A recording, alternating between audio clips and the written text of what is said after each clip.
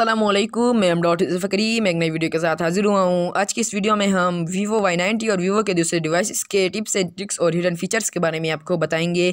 तो चलिए वीडियो को स्टार्ट करते हैं।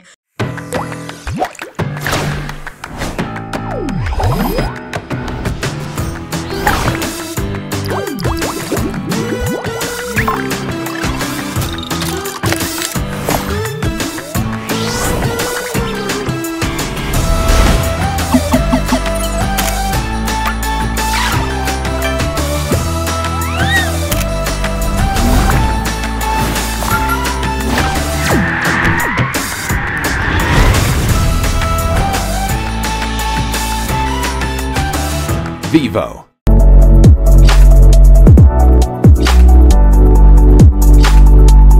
दूसरे एंड्रॉयड डिवाइसेस में आपने देखा होगा कि जो wifi, mobile data, Bluetooth, flash light और बहुत सारे जो ऑप्शंस होते हैं वो हम जब ऊपर से स्क्रॉल डाउन करते हैं तो हमें ऑप्शंस मिलते हैं। लेकिन इधर कुछ ऑप्शन ऐसे हमें ऑप्शंस नहीं मिलेंगे। इधर पूरा सिस्टम ही चेंज है। इधर देख सकते हैं हमने जब स्क्रॉल डाउन किया तो हमें कोई भी ऑप्शन इस तरह नहीं मिला है, बल्कि हमें इधर क्या करना है, स्लाइड अप करना है। इधर होम देख सकते हैं, इधर जो होम का इधर बटन है उधर से हमने स्लाइड अप करना है। मैं इधर स्लाइड अप करता हूं तो देखिए इधर मेरे सारे जो ऑप्शंस हैं वो हमें नीचे से ऊपर करेंगे तो मिलेंगे। आप कंफ्यूज हो गए होंगे कि हमारा जो वाईफाई, ब्लूटूथ और वो कैसे ऑन करते हैं। तो ये हमें नीचे से स्लाइड अप करेंगे तो ही ये इधर से ऑप्शन मिलेंगे। तो चलिए मैं आपको एक हिडन फीचर के बारे में बताता हूँ। इधर एक एस कैप्चर के अंदर बहुत से हिडन फीचर्स हैं, जिसके अंदर 4 के हिडन फीचर्स हैं जो बहुत से लोग नहीं जानते हैं। तो पहले नंबर पर है रिकॉर्ड स्क्रीन।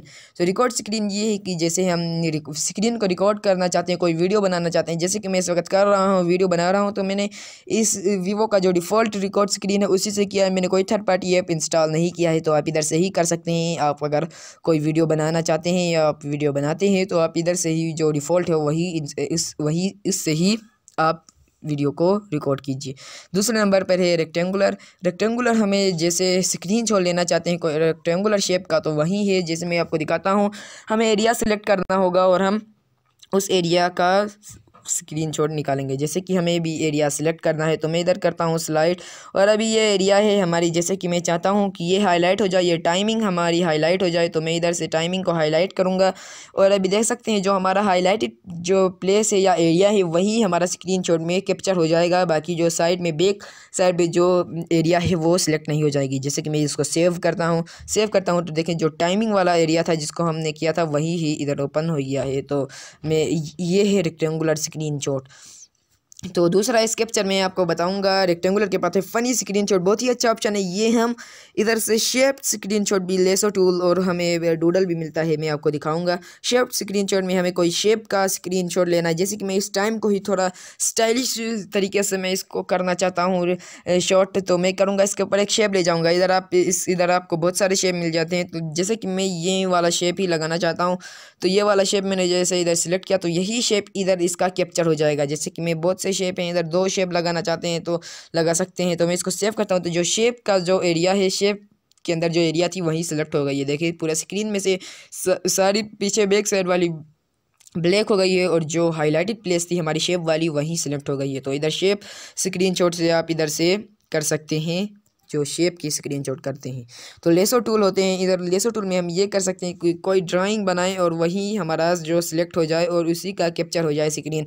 जैसे कि मैं इधर बनाना चाहता हूँ कोई शेप, तो मैं इधर कोई भी शेप बनाता हूँ। देखिए ऐसा मैंने एक शेप बनाया है, ये एक शेप है। देखिए मैंने भी एक शेप बनाया आज, देखें ये शेप है। तो ये शेप मैंने भी बनाया है तो यही सेलेक्ट हो जाएगा। जैसे कि मैं इसको सेव करना चाहूँ तो ये सेव हो जाएगा। देखें आप देख सकते हैं ये वाला जो प्लेस है, हमारी जो एरिया है वही सिलेक्ट हो गई है और ये सेव भी हो गई है। तो डूडल के बारे में बताता हूँ। डूडल भी बहुत ही अच्छा एक ऑप्शन है। डूडल में आप ये कर सकते हो कि जो स्क्रीनशॉट निकालना है उसके ऊपर हमें ये हाईलाइट करते जाना है। जैसे कि मैं इस टाइम को करना चाहता हूँ तो मैं इस टाइम के ऊपर हाईलाइट करते जाऊँगा।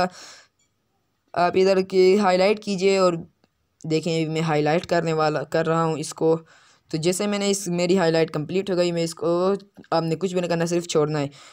तो इधर देख सकते हैं मेरे जो बीच में कुछ नहीं हो गया तो मैं उसको सबको करना चाहता हूँ तो मैं इसको भी करूँगा। तो अभी इसको छोड़ना है और इसको अभी सेव करना है, बस सिंपल। अगर आप मैं इसमें कोई स्टाइल डालना चाहते हैं, ऐसा हो ऐसा, ये स्टाइल भी बना सकते हैं और अभी देखें ये हो गया हमारा एक स्टाइल है, हमारा भी ये एक स्टाइल है, हमने ये कैप्चर करना है।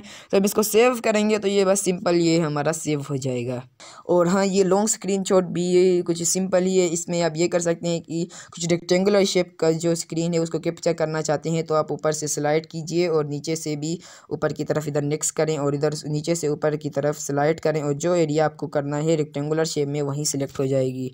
तो देख सकते हैं। उम्मीद करता हूँ कि ये वीडियो आपको पसंद आई होगी। तो अगर आपको ये वीडियो पसंद आए तो वीडियो को लाइक कीजिए, चैनल को सब्सक्राइब कीजिए और शेयर कीजिए। Thank you for watching. Boy Pindi boy जुबान पे हुक रहते हम, कुछ चाहे बोले और कुछ पर दी नजर जानी। तुमने कोई गाली तो बॉयज ने हमारे है लेनी पिछल चुप। रोला जब हो जाए हम भागते नहीं डर के, लड़के हो ज्यादा तो फिर भी हम लड़ते। अब रोला तुम्हारा तब देते ये धमकी है दूसरी बार लड़ते। सारे मसले पढ़ के छोटी सी गलियों में खेले हम खेल, अंकल से ज्यादा है बच्चों की गेम। मलक और राजा हर बच्चे के नेम, पिंडी नाम